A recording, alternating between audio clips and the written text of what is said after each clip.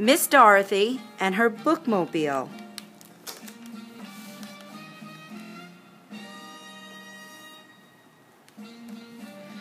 When Dorothy was a young girl, she loved books and she loved people. So she decided that she would become a librarian. She would be in charge of a fine brick library, just like the one where she checked out books in the center of the town square in her hometown in Massachusetts. So she went to Radcliffe College, where she read almost all the books in the big school library. Then she went to library school, where she learned all the things a good librarian should know. Finally, one bright spring day, Dorothy graduated, ready to be a librarian in a fine brick library, just like the one in the center of the square in her hometown. Soon, however, Miss Dorothy fell in love and got married. Her new husband wanted to move to a farm in a land she had only seen on maps but had read about in books, a land of high blue mountains with deep green valleys and cascading streams, splashing silver, shaded with oak, maple, and fir. At the base of high Mount Mitchell in the Blue Ridge Mountains of North Carolina. The land was lovely there, and Miss Dorothy's garden grew lush and tall. Out in the fields, wild flowers bloomed, red, yellow, blue, and gold. Inside her cozy house, Miss Dorothy read all the books on her shelves. Her new friends and neighbors brought their books to share, just as they shared vegetables from their bountiful gardens. But there was no library, and there was no place for Miss Dorothy to be a librarian. Then one day a meeting was called. All of the friends who liked to read. "We need a library to store the books and check them out," Miss Dorothy said. Then Dr. Masters, the eldest man in the community, spoke. "Once we had a rolling library here," he said. "Dr. Wing over at the boys' school shared his books by placing them in every post office, church, and store. He took them from place to place in wooden crates on an oxen wagon. A library is a building with shelves and books and windows," Miss Dorothy said sadly. Mrs. Erickson, the music teacher, took off her hat and placed a $1 bill into it. "This is to buy a bookmobile," she said. Everyone placed the money they could spare into the hat, and they all agreed that Miss Dorothy would be the librarian.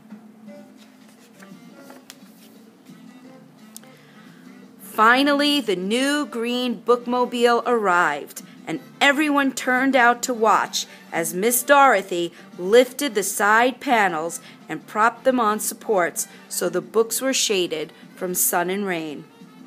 Many of the people brought books to Miss Dorothy's house, and she stored them in her basement. Every day she struggled up and down the steep staircase, her arms loaded with books to line the shelves of the new bookmobile. And sitting straight and tall, she drove the bookmobile over high hills and through narrow valleys, taking books into every schoolyard and to visit every farm, post office, grocery store, churchyard, and parking lot. She stopped at the Tar Heel mica mill, and she parked at the courthouse steps at lunchtime, whenever court was in session. If her readers could not come to the bookmobile, Miss Dorothy took books to them. When elderly Mrs. Maumee had read all her books, she hung her husband's red flannel drawers on the line, and Miss Dorothy climbed the hill with more books to share with her reading friend.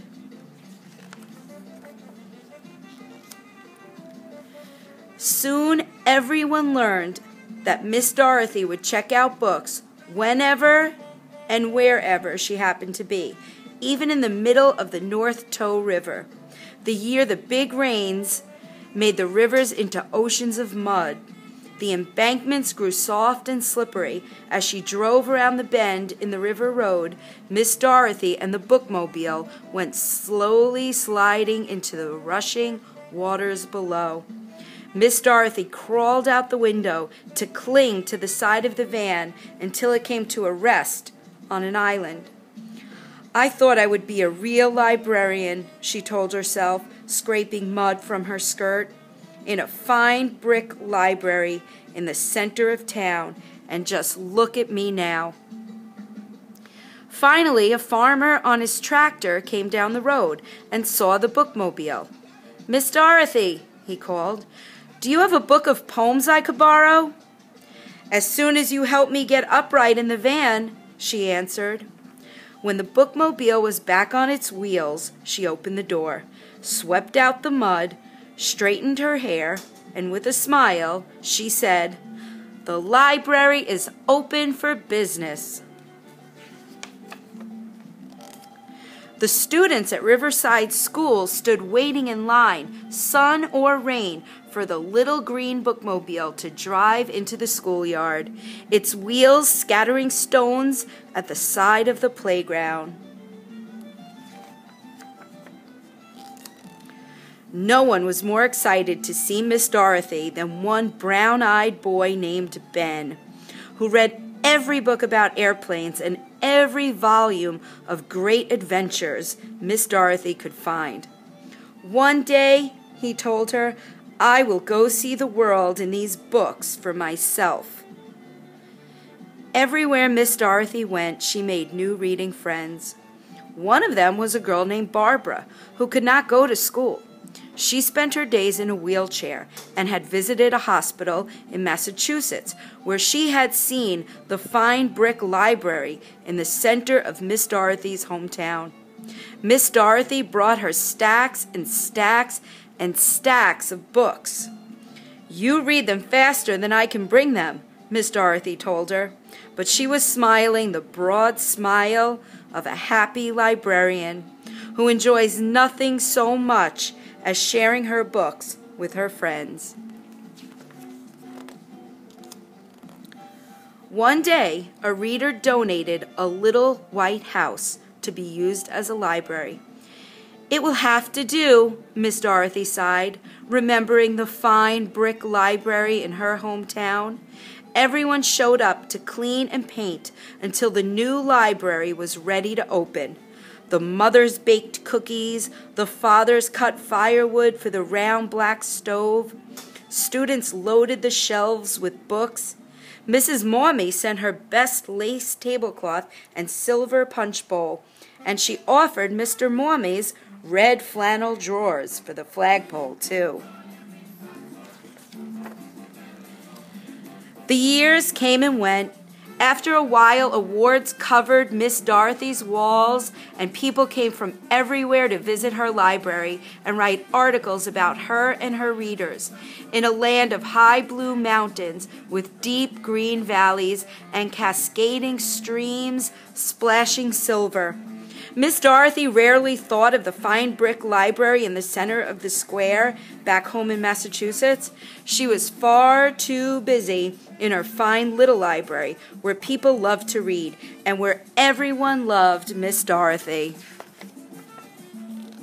Every day the mail truck brought letters from Miss Dorothy's readers, some nearby and some very far away. One of them came from Ben, now a pilot in the U.S. Air Force. He said, "You showed me the world through books, and now I have gone to see it for myself. Thank you for being a librarian." Another letter said, "Thank you for loving books and for loving people. Although you were never in charge of a fine brick library like the one in your hometown, you are a real librarian. You have readers who love you and the books you share. Thank you for bringing the world to our door. Love, Barbara." The end.